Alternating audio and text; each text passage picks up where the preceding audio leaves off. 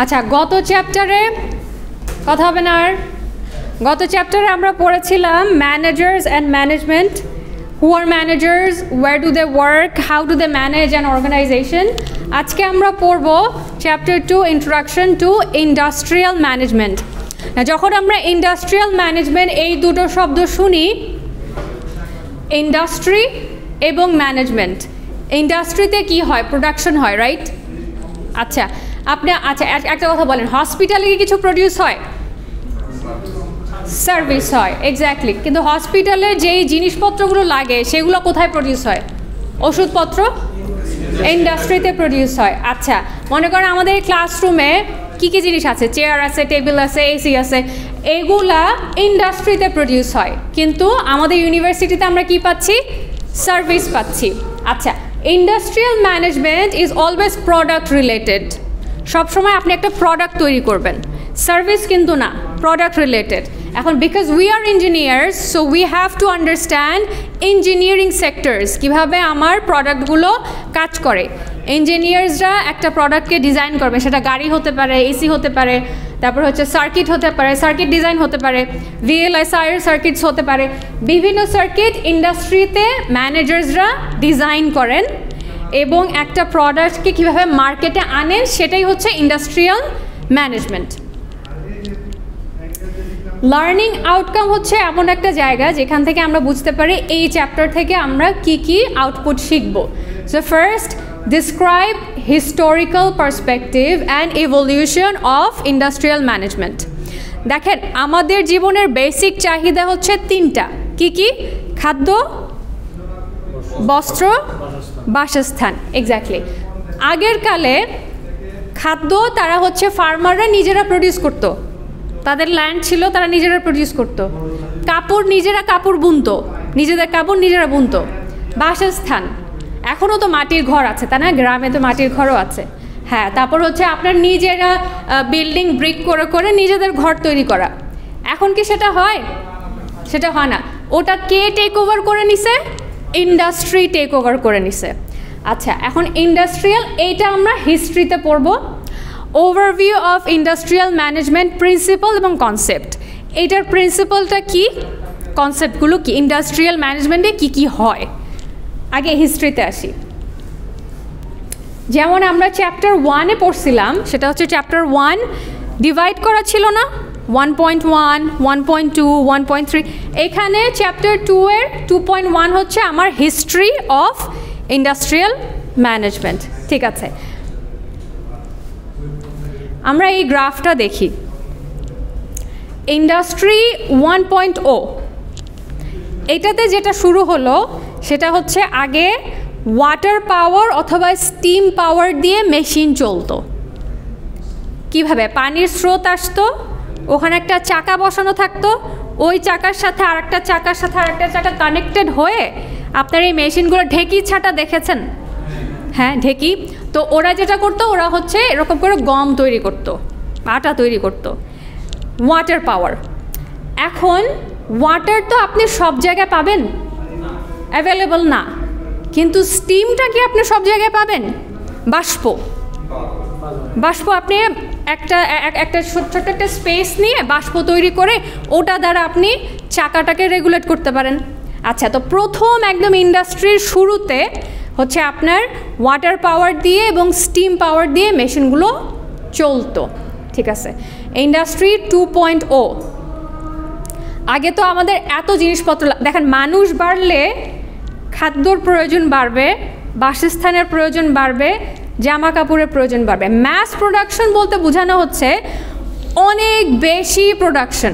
আগে একটা পরিবারের জন্য হতো, এখন সেখানে 10টা পরিবারের জন্য হচ্ছে, 20টা পরিবারের জন্য হচ্ছে। ম্যাস প্রোডাকশন মানুষ বাড়ার সাথে সাথে, দেখেন 120 বছরের ব্যবধান, কিন্তু 120 বছরে কিন্তু অনেক মানুষ পৃথিবীতে এসছে, তাই না? এখন এরকম মানুষদের জন্য তো আমার ছোট ছোট জায়গায় আমি অল্প প্রোডাকশন করতে পারি না, আমাকে অনেক প্রোডাকশন বাড়াতে হবে। সো প্রোডাকশনটা আমার কি হলো? ম্যাস প্রোডাকশন অ্যাসেম্বলি করলো ইলেকট্রিসিটি। আমরা একটা ফ্যাক্টরি তৈরি করা শিখলাম এবং সেই ফ্যাক্টরির ভিতরে কিভাবে মানুষজন একসাথে মিলে তাঁতের কাপড় বুনতে দেখেছেন না? তাঁতের কাপড় আমাদের বাংলাদেশও তো এটার জন্য অনেক ফেমাস। আগে ওরা তাঁতের কাপড় অনেকগুলো মানুষ নিয়ে বুনতো একটা জায়গায়, একটা ওয়্যার হাউসে। এরকম করে ম্যাস প্রোডাকশন শুরু হলো। এখন এই প্রোডাকশনগুলোর ডেটা আমার কাছে আছে। ওই সময় তো ডেটা কালেকশন করার কোনো পদ্ধতি ছিল না। এইটা আসলো আমার ইন্ডাস্ট্রি 3.0-তে। আমি ডেটা কালেক্ট করা শুরু করলাম। এটা হচ্ছে কম্পিউটার অ্যান্ড অটোমেশন। কত বছরের ব্যবধানে? 70 বছরের ব্যবধানে। আচ্ছা, এইটার ক্ষেত্রে আমি বলবো, আপনারা কোনো একটা সুপার মার্কেটে যখন যান তখন প্রোডাক্টগুলো ক্যাশিয়ারে দেন, তাই তো? ওখানে প্রোডাক্টের আইটেমগুলো ইনপুট করা হয়, প্রাইসগুলো ইনপুট করা হয়, তারপর ওটাকে যোগ করে আপনাকে একটা রিসিট দেওয়া হয়। এটা হচ্ছে কিন্তু কম্পিউটার অ্যান্ড অটোমেশন। একটা ডকুমেন্ট তৈরি হলো, এটা কিন্তু খুব সিম্পল একটা ফাংশন, জটিল কোনো ফাংশন না। বারকোড স্ক্যানার, এটা হচ্ছে আপনার ইন্ডাস্ট্রি 3.1-এ আমরা ইন্ট্রোডিউস হলাম। এরপর আসেন ইন্ডাস্ট্রি 4.0। এখানে আমার ইন্টারনেট আসলো। তারপরে হচ্ছে সাইবার এবং ফিজিক্যাল সিস্টেম। ইন্টারনেটটা আসার কারণে আপনার অনেক ডেটা আমরা সেভ করে রাখতে পারছি, তাই না? আগে একটা সময় ছিল, মনে করেন আমরা খাবার কোনো কিছু কিনতে হলে আমাদেরকে বাইরে যেতে হতো। এখন আমরা অনলাইনে অর্ডার করে ফেলছি, বাসায় চলে আসতেছে, তাই না? এই একটা সুযোগ, কমিউনিকেশনের একটা সুযোগ সুবিধা। আচ্ছা, শেষেরটা যেটা হচ্ছে, এখন যেটা হচ্ছে, আপনারা অটোমেটিক গাড়ির কথা শুনেছেন? সেলফ ড্রাইভিং কারের কথা শুনেছেন? এটা তাহলে আমাদের মানে একটা মানুষের you do not have to drive the car is going to drive itself. So এখানে বেসিক্যালি আমাদের কাজটা আরও অনেক বেশি কমছে। রোবোটিক্স, রোবট বেশি কাজ করবে। যেখানে আগে মাস প্রোডাকশনে সবাই এক লাইনে দাঁড় করা থাকতো, এবং এখনও অ্যামাজনে যদিও হয়, প্যাকেজিং একজন করছে, তারপরে হচ্ছে প্রোডাক্টগুলো প্যাকেটের ভিতরে একজন ঢালছে, এরকম করে অ্যাসেম্বলি লাইনে সবাই কাজ করে না, সেটা আর এখন হয় না, সেগুলো রোবট করতেছে। সো হিস্ট্রি 5.0 না, আমরা আমাদের ইন্ডাস্ট্রিয়াল হিস্ট্রিকে কয় ভাগে ভাগ করলাম? এখানে 5 ভাগে ভাগ করলাম। আচ্ছা, এখন দেখেন, প্রথম দিকে ম্যানেজারের যে কাজগুলো ছিল একেবারে শুরুর দিকে, এটা কি খুব জটিল কাজ ছিল? ম্যানেজারদের কাজের কথা বলেন, একেবারে ইন্ডাস্ট্রি 1.0-তে কি ম্যানেজারদের কাজ জটিল ছিল? তাদের সময়ের জন্য হয়তোবা হতে পারে, কিন্তু এখনের কথা যদি চিন্তা করি তখন তাদের কাজ জটিল ছিল না। সময়ের সাথে সাথে ম্যানেজারদের কাজ কি জটিল হচ্ছে? এক্স্যাক্টলি, ম্যানেজারদের কাজ জটিল হচ্ছে। এই জন্য আমাদের ম্যানেজমেন্ট এর ব্যাপারে ধারণা থাকা খুব দরকার। আমাদের কাজ আরও জটিল হবে। ইন্টারনেট আসলো, এখন ইন্টারনেট হ্যাক হচ্ছে কোনো একটা কারণে। হ্যাকের জন্য আবার সফটওয়্যার থাকছে যেটা হ্যাকিংটাকে আপনার প্রোটেক্ট করছে। হ্যাঁ, তা আমার যেহেতু প্রবলেম আসতেছে দেখে তো আমি সলিউশনের দিকে যাচ্ছি। ম্যানেজমেন্টে যখন আমার প্রবলেম আসলেই আমি বুঝবো যে আমাকে সলিউশনে যেতে হবে। বুঝতে পেরেছি? সো আমি যদি আপনাদেরকে বলি, এটা একটা গ্রাফ আকারে আপনি রিপ্রেজেন্ট করেন, পারবেন গ্রাফ আকারে রিপ্রেজেন্ট করতে? আচ্ছা, আমি যদি ধরেন আপনাদেরকে বলি 2000 থেকে 2020 সালের ব্যবধানের মধ্যে কি কি চেঞ্জেস আসছে, বলতে পারেন কি কি চেঞ্জেস আসছে? 2000 থেকে 2020-এর ভিতরে কি কি চেঞ্জেস আসছে?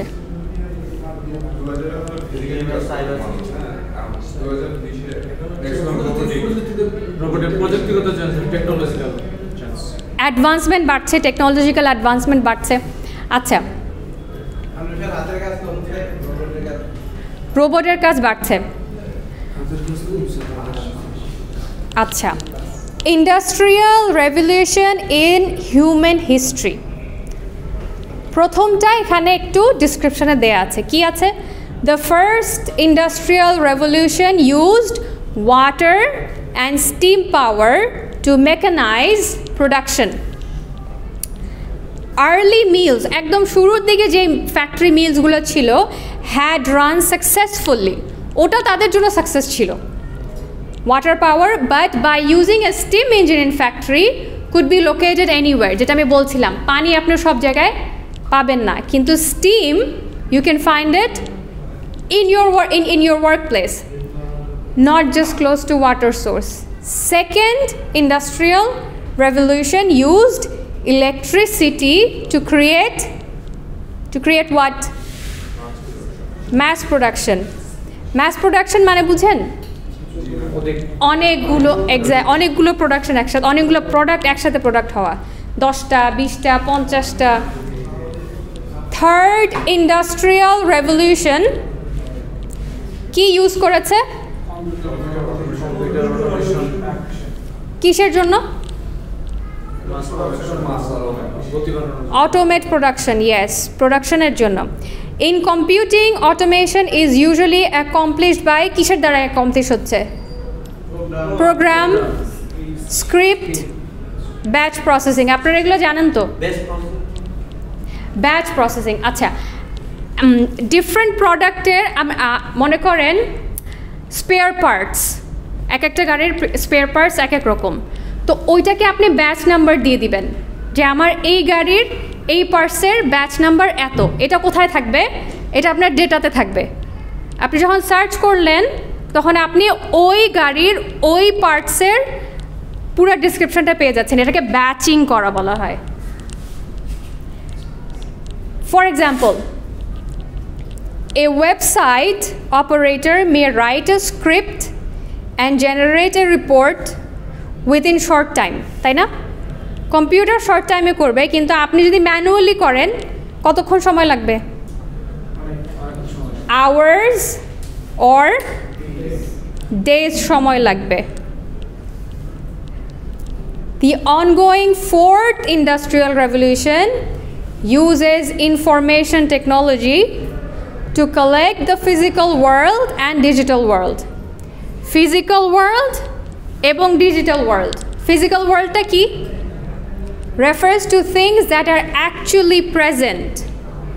যেটা আপনি দেখতে পাচ্ছেন, শুনতে পাচ্ছেন, ধরতে পাচ্ছেন, সেগুলো হচ্ছে আপনার physical world. Digital worldটা কি? Availability and used. ধরেন আমি এখান থেকে যদি কারোর সাথে স্কাইপে কথা বলি বা হোয়াটসঅ্যাপে কথা বলি, সেটা ফিজিক্যাল থেকে ডিজিটাল ওয়ার্ল্ডে ট্রান্সফর্ম হচ্ছে, তাই না? বাট এই ল্যাপটপটা দিয়ে যে আমি এখন কাজ করছি, এটা কি ওয়ার্ল্ড? এখন যেটা কাজ করছি এটা ফিজিক্যাল ওয়ার্ল্ড। কিন্তু আমি এখানে থেকে যদি অন্য কোনো দেশে কাজ করি অনলাইনে, that is digital world.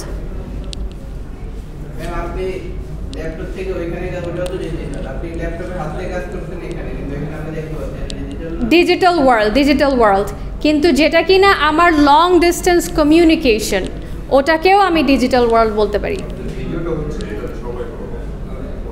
That is also digital world.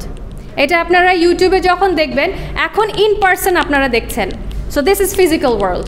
যখন এটা ইউটিউবে যাবে এবং আপনারা যখন আপনাদের বাসা থেকে দেখবেন, তখন এটা ডিজিটাল ওয়ার্ল্ড হয়ে যাচ্ছে। Fifth industrial revolution is expected to bring the human back to the center of operation through a human cyber physical system for value creation. এখানে বলা হচ্ছে একটা সেলফ ড্রাইভিং কার তো নিজে নিজে চালাতে পারবে না, ওর ইনপুটে অবশ্যই আপনাকে একটা ব্রেন কীভাবে কাজ করে সেই ফাংশনগুলো দিয়ে দিতে হবে। সো বেসিক্যালি আপনি নিজেকেই আপনি স্টাডি করছেন যে আমি কোন ডিরেকশনে গেলে গাড়ি সেফ থাকবে, কতটুকু স্পিডে গেলে গাড়ি সেফ থাকবে, এই সমস্ত ইনফরমেশন আপনি একটা অটোমেশন কারের মধ্যে দিয়ে দিবেন, প্রোগ্রাম করে দিয়ে দিবেন। সো বেসিক্যালি এখানে এটাই বলা হচ্ছে human back to the centre of operation. Basically এটা আমরাই অপারেট করছি মেশিনের দ্বারা। আচ্ছা, একটা ছোট্ট observation from the industrial revolution.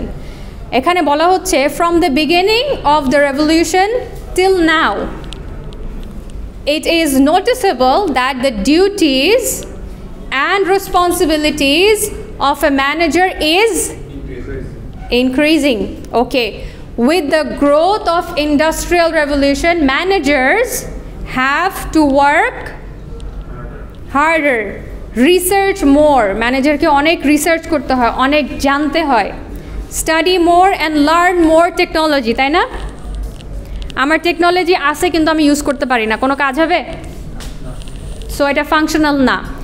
As the industrial revolution is becoming more complex, যেহেতু কমপ্লেক্স হচ্ছে, managers of this generation are facing new challenges in workplace, learning how to overcome it. Problem থাকলে অবশ্যই একটা সলিউশন আছে। So ম্যানেজাররা যখন দেখবে আমার অপারেশনে প্রবলেমস জটিল হয়ে যাচ্ছে, তাদেরকেও জটিল চিন্তা করতে হবে সমাধানের জন্য। ম্যানেজারের কাজ ইনক্রিজিং হচ্ছে, বাট আগে থেকে ইজি হচ্ছে না, যেহেতু সবকিছু অটোমেশন, সবকিছু আপনার এক্সেল ওয়ার্ড বা কম্পিউটার রিলেটেড হচ্ছে, কাজের মানে কাজ বৃদ্ধি পাচ্ছে, আমরা প্রোডাকশন বৃদ্ধি পাচ্ছি, বাট জিনিসটা তো আরো সহজ হচ্ছে।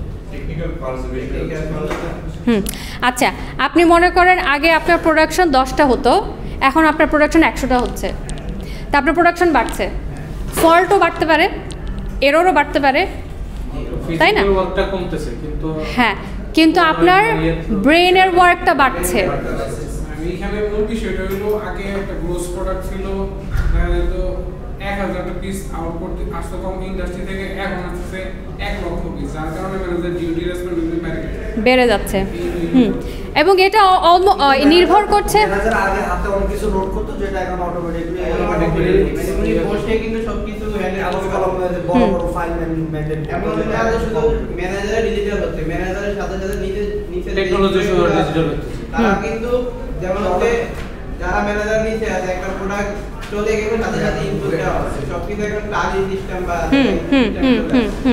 টালি সিস্টেম, কাজ ইনক্রিজ হচ্ছে, বাট তার কিন্তু আগের মতো আগের থেকে সহজ হচ্ছে, এটা মানতে হবে। আগে যেমন হচ্ছে সবকিছু ঘুরে ঘুরে দেখতে হতো, সবসময় মাথা খাটানো লাগতো, চেক করা লাগতো। এখন আপনি সিসিটিভিতে দেখতে পাচ্ছেন, একটা সবকিছু প্রোডাক্টের একটা রেফারেন্স থাকে, একটা রেফারেন্স ধরে টান দিলে ওটা সবকিছু ডিটেইলস চলে আসছে।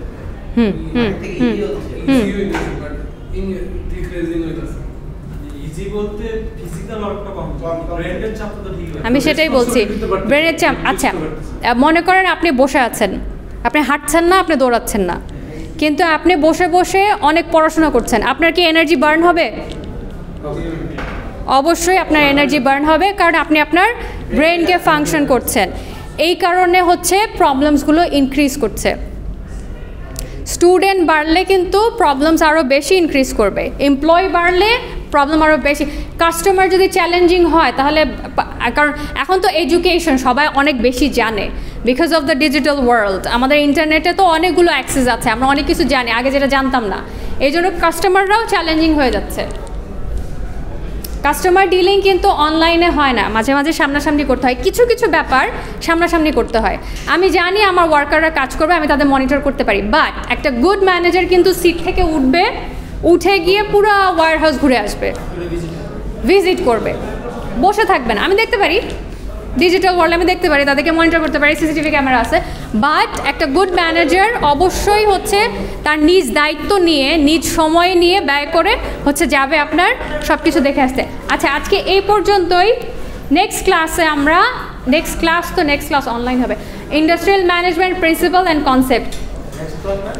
নেক্সট ক্লাস এটা অনেক ইম্পর্ট্যান্ট। আমরা নেক্সট ক্লাসে 2.2 আলোচনা করব ইনশাল্লাহ।